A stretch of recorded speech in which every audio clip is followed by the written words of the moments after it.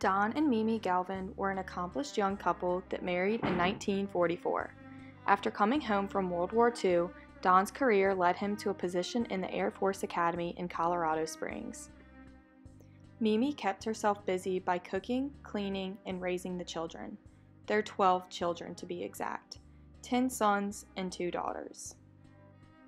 As one can imagine, a house full of 10 boys can be very chaotic and competitive. But as the boys began to grow older, the family noticed that something wasn't quite right with the oldest, Donald. Blessed with his father's good looks, Donald began to act out in unusual ways. This started with destroying the family's Thanksgiving dinner by smashing the dishes into pieces, and evolved into actions as severe as jumping into a bonfire and eventually killing a cat, slowly and painfully. The family suffered for many years as the boys became more and more sick, one by one, until a total of 6 of the boys were beyond the family's control, each with a different set of schizophrenic symptoms. Donald, the eldest son, was the first to show symptoms. Some days when the family came home, he would be moving every piece of furniture into the yard, and other days he would be sitting in the living room completely naked.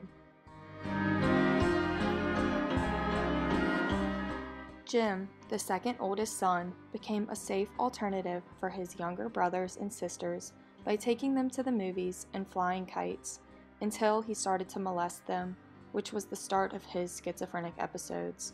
It was presumed that he was forced down this path by a Catholic priest who assaulted him at a young age. Shortly after his first psychotic break, Brian, the fourth son, shot and killed his wife before turning the gun on himself in a horrifying murder-suicide. The other brothers experienced less severe, but equally as alarming, mental episodes. Peter began wetting the bed at the age of 14 because he believed there was a devil under the house. Joseph saw visions of the Chinese emperor in the sky and claimed the visions spoke to him, while Matthew believed he was Paul McCartney from the Beatles. As one can imagine, this took a large toll on the whole family, each sibling constantly awaiting their own schizophrenic break as their siblings cycled in and out of mental hospitals.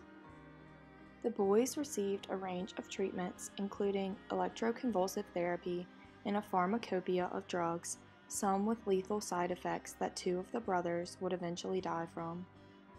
This caught the attention of researchers at the time when little was known about the cause of schizophrenia. Because the family had so many members with and without the disease, they were able to provide a unique perspective and were a leading case study in the theory that schizophrenia has both genetic and traumatic roots.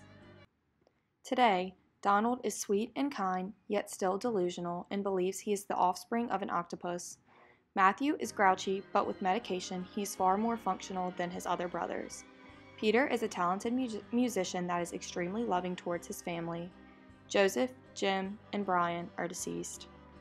Margaret, the second to youngest daughter, now makes a living as an artist. She claims that her art is inspired by nature, relationships, and the boundaries you establish to create health and well-being.